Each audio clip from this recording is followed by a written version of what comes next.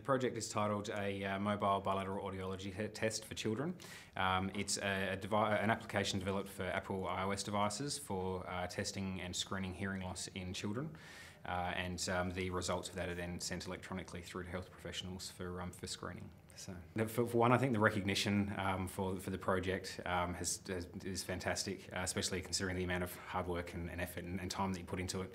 Additionally, I think one of the best things that's come from it is with the media attention that it's received. It also helps to develop awareness for the issue of otitis media or middle ear disease in children, which is always a good thing as well.